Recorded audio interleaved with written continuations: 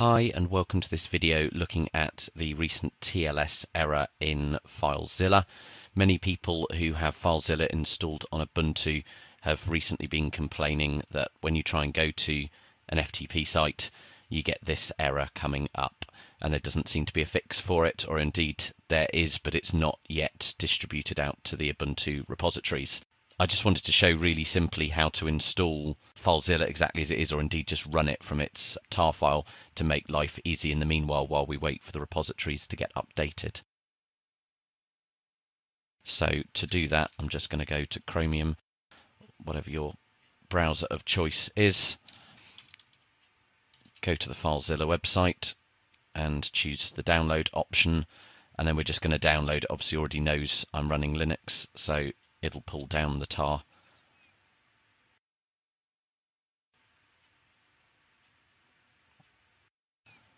Once that's there, we'll open up the archive and just literally extract that to anywhere you fancy putting it.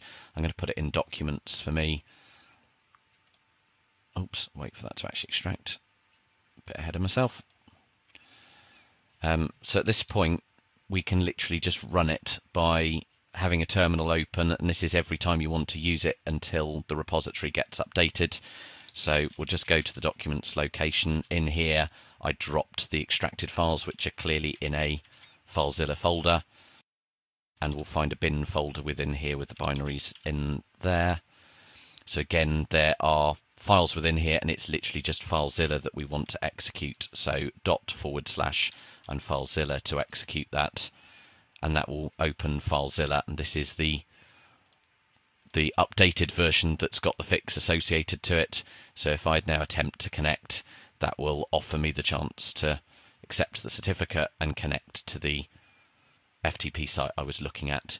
At the moment, we'll need to do that until the repository is updated. There are other options for installing, but I think this is the easiest way not to break away from the main repository while we wait the update. I hope that helped. If this video has been useful, please hit the like button and consider subscribing for more videos in the future.